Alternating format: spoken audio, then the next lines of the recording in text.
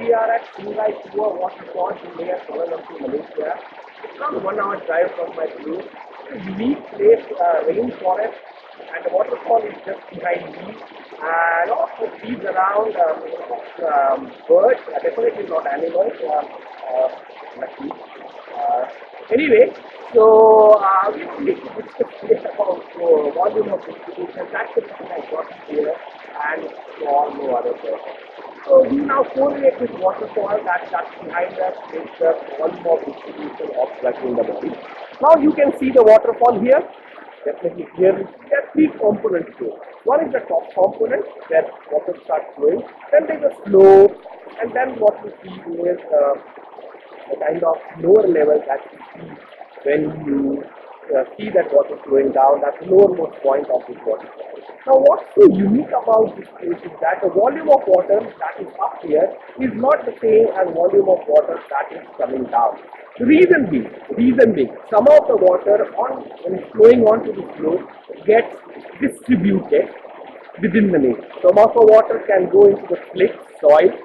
Some of the water can go up in the air in aerosol particles, and I can feel the moisture, the sweating. That's because of a lot of water contained nearby, and that's going up into there. So some minute quantities of water is getting distributed, and that's the reason that I was talking about. So what is up there is definitely not down there. The volume is changing. The volume is decreased when it reaches the lower ground of the water. Very unique. Okay. So now we start discussing these things with the kind of volume distribution. When you inject drug up here, I inject the intravenous drug into the bloodstream. Think this as a bloodstream, the waterfall is a bloodstream, and this waterfall even has an artery or a vein. When I just inject any kind of a drug here, and the drug starts flowing through the water or flowing through the blood, it is going to get distributed. It is going to get distributed from the vascular compartment to the exterior to the tissue. So there is going to be a decline in the blood levels of the blood. So why it should happen have various reasons. That will come in a minute. But what is important is that when you change the medium, that means you inject a drug within the body, the vascular compartment, the drug is going to go out of the vascular compartment, because it's not a watertight compartment. It's not a watertight compartment that it should remain there. It's going to flow out, and the blood levels and drug levels of the blood are going to go down as what you see the distribution of water in this blood. Guys, I'm back from the waterfall, and I'm again in my studio. And now let's discuss volume distribution in a much more detailed way.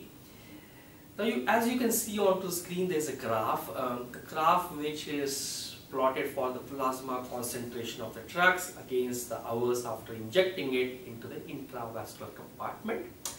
Now, what you need to look through is the sharp decline, the initial sharp decline that is seen in that yellow line up there. Now, this decline in plasma concentration of the drug is basically due to the volume of distribution of the drugs. Okay. Now, it's not that all drugs will have equal volume distribution. Okay. Some drugs have higher volume distribution, some drugs have lower volume of distribution. Whatever might be the case, there are reasons why a drug should have a higher or a lower value. Now, looking at those reasons, the first thing that comes to my mind is about lipid solubility. More the lipid soluble drug, more is the volume of distribution. Less the lipid soluble drug, less is the volume of distribution. So antibiotics like streptomycin, gentamicin are lipid insoluble, so they have a low volume of distribution. The next thing is about binding of drugs. Okay, binding of drugs to plasma proteins. Now, you all know that drugs are bound to plasma proteins whenever they are flowing through the intravascular compartment. More the binding, less is the volume of distribution. Okay, more the binding, less is the volume of distribution. So drugs, oral anticoagulants like warfarin, okay, have very high protein binding capacity, like 95% plus, so the volume of distribution is very low in these kind of drugs. The third thing is sequestration of the drugs within the tissue. more the sequestration of the drugs within the tissue, more is the volume of distribution. Because drug is getting out of the vascular compartment into the body. So more the drug in the body, less is the plasma concentration of the drug, but in other words, more is the volume of distribution. So examples would be drugs like cardiovascular drugs like digoxin, which have having a larger volume of distribution. Now certain pathological states, conditions especially affecting the heart, like in cases of congestive cardiac failure or renal problems, renal failures or liver problems, kind of cirrhosis examples could be cirrhosis of the liver and so on. Now all these processes have to deal with the volume of distribution. So people suffering from these diseases, the volume of distribution of the drugs do change. The reason being, sometimes there's more amount of water within the body compartments.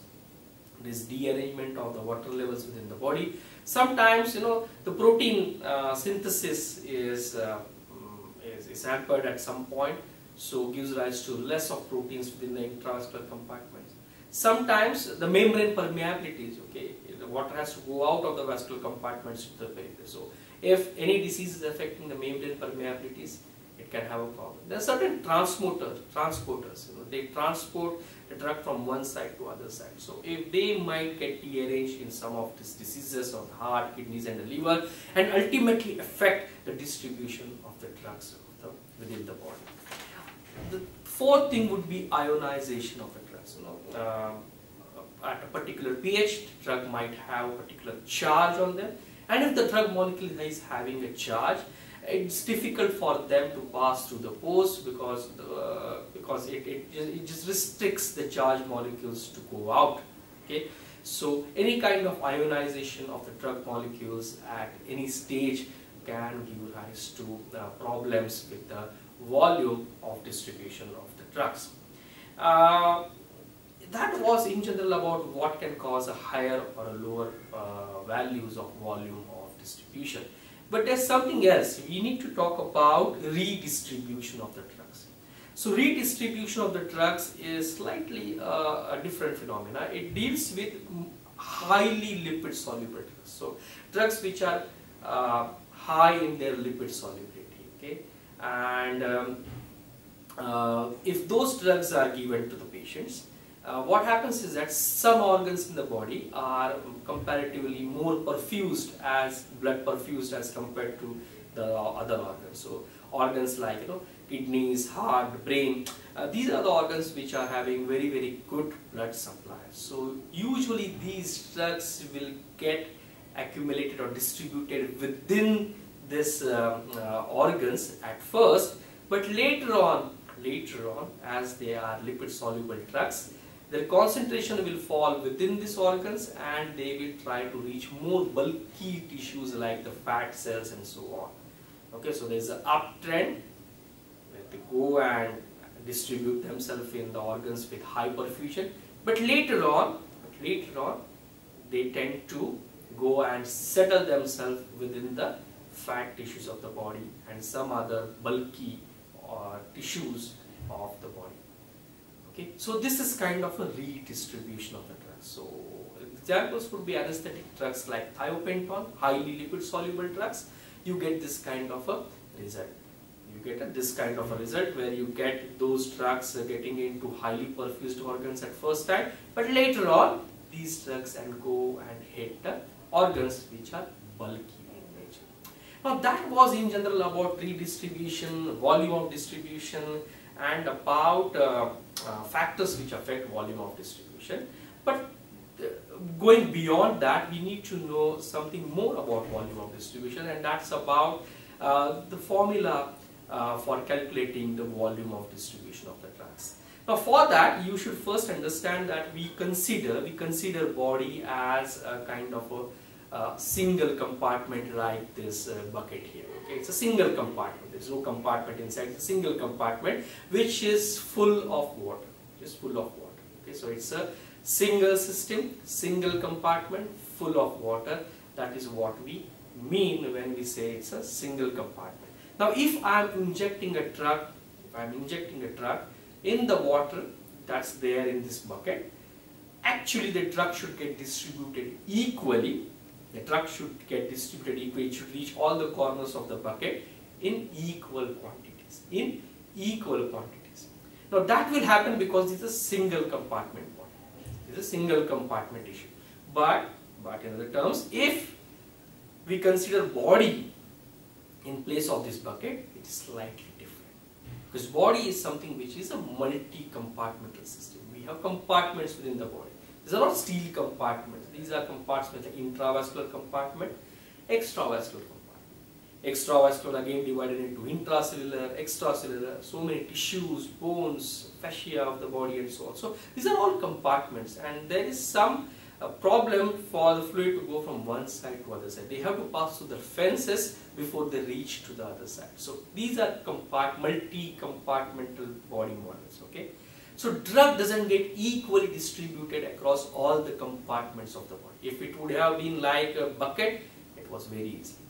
It was very easy. But since body is a multi-compartmental system, it becomes quite difficult for the drug to get equally distributed in all the compartments of the body. And apparent volume of distribution of drug has a formula of total drug administered in the body divided by the plasma concentration.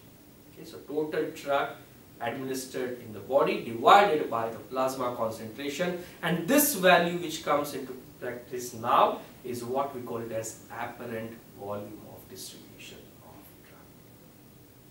I hope you got whatever I wanted to say. I really enjoyed the trip to Waterfall. I hope I will be going across to many more places to explain things to you. Do keep watching. Do subscribe to my channel. Thank you. Bye.